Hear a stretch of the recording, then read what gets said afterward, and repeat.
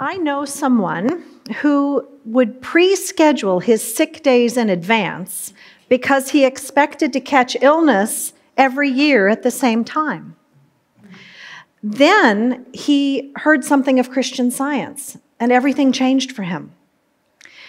He didn't need to take those sick days so regularly anymore. And on the occasions when he did fall ill, he found that he could return to work in good shape much sooner than before. What made the difference? Well, I'd like to share with you today something of what Christian Science teaches about finding and maintaining one's natural spiritual immunity. Christian Science explains and practices Christ healing. It brings out what Jesus taught of the intersection between spirituality and daily experience. Now, by spirituality, I'm talking about one's relationship with the divine, with God, love itself, the source of all life, of all that is real and good and powerful and substantial. Jesus showed the intersection of the relationship that we have with God and practical daily living, including health and healing. Christianity, as Jesus practiced it, included healing. It also included spiritual defense from contagion. Jesus knew God to be love, and that creation is not only loved by God, but actually made in the image of the substance of love. This revolutionary understanding gave Jesus and those he came into contact with immunity from disease, even from what was considered highly contagious conditions. Mary Baker Eddy, the founder of Christian Science, learned of something of the mental nature of disease. Many a hopeless case, she wrote in part, is induced not from infection nor from contact with material virus, but from the fear of the disease and from the image brought before the mind. It is a mental state, which is afterwards outlined on the body. This begins to explain how contagion is fundamentally mental in nature rather than physical, and engendered by fear. Think about it. For example, how you might feel tempted to yawn when someone else yawns, or to suddenly feel itchy or like something's crawling on you when you hear about a house that's infested with fleas, or even to feel the symptoms of some condition that you heard friends talking about in great detail at a party. These are just small examples that illustrate a greater point, that mental images and fears can produce the very sensations that we wish to avoid. Though they feel quite bodily, they're actually mental at their root. Well, Mrs. Eddy found that understanding the mental nature of contagion is a vital step to finding protection and healing through prayer. Prayer that leads to a better understanding of God as the love that governs us, replaces fear with the experience of love, freedom, confidence, and yes, even health and immunity from disease.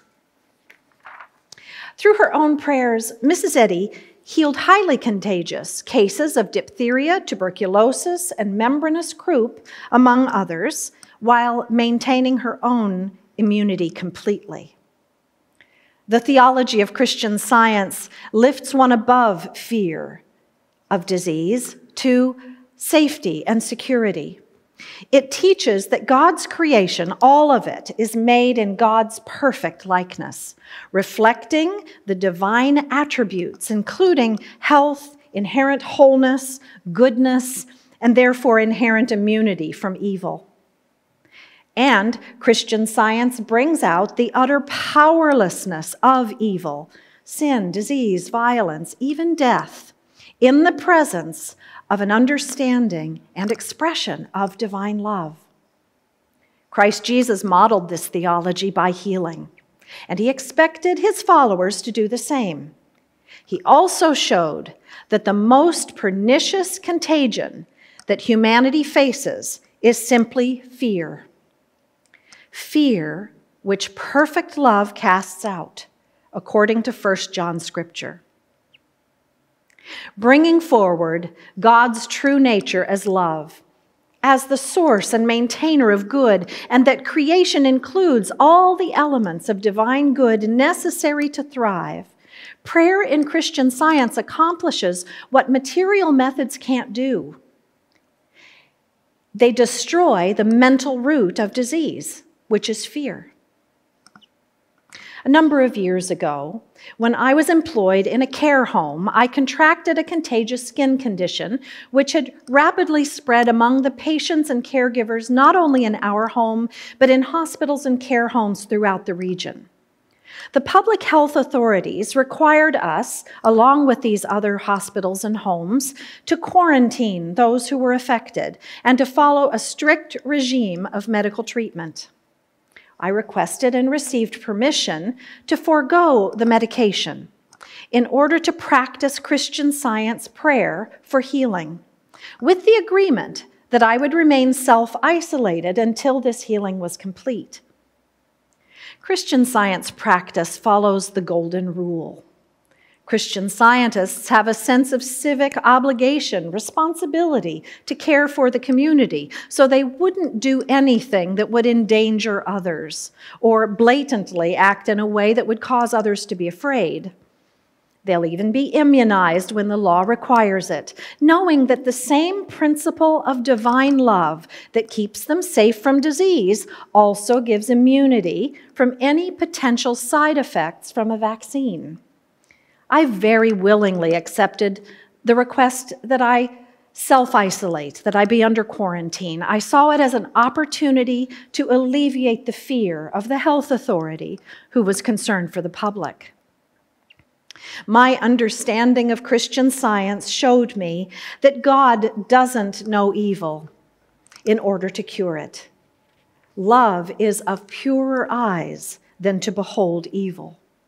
So my prayer didn't ask God to come to heal the condition. Rather, in prayer, I sought to deepen my understanding of what it actually meant for God to be love, and to let this new view of love found in prayer lift me to know myself as the image and reflection of divine love, living my life entirely separate from fear and disease. In my spiritual study, which nourished my prayer, I encountered these wise words of Mary Baker Eddy.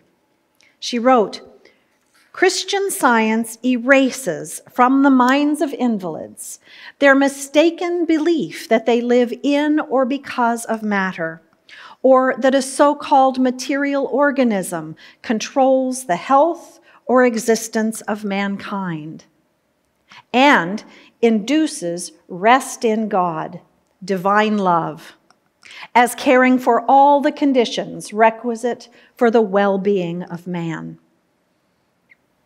My understanding of God as love erased my mistaken belief that a material organism was in control of my health. Yes, for some moments I got swept up in the group thought that this disease was something to contend with and that I had caught it. But you see, it's just never too late to change course, to turn to reality, the reality of divine love's all-defining presence and power. I trusted love's care for me and for all of us. After a brief period of prayer that lasted but one day, I was healed. It allowed me, being free of disease, to return to the care home and take care of others who were continuing to experience the same condition, but with complete immunity. I had no fear for me and no fear for them. In fact, I calmly persisted in praying to understand even more of God as the sole controller of health for us all. And within a very short time, shorter than expected, in fact, the home, the patients and staff were all free of the disease. Jesus expected that healers who understand the nature of God as love and reflect divine love to others would remain safe and immune, and their patients would be healed, even if they came into contact with what was considered to be contagious conditions. This isn't about flippantly daring risky behavior, but it's about the recognition, evidenced by people like Florence Nightingale, who could work in contagious environments without sinking under disease, that when one is motivated by love, divine love, and this love informs our perspective, we can do whatever it is our duty to do without fear or harm to ourselves or to anyone else. Today, much of the subject of disease prevention centers on hygienic practice. Christ Jesus didn't discourage keeping clean. Caring for the body is a way of expressing respect for oneself and for others. In that sense, washing is healthy and it's health-giving. However, washing out of fear that one might catch or spread some disease overlooks the essential point that in order to eliminate contagion, we must reduce fear. And Christian Science practice does just that.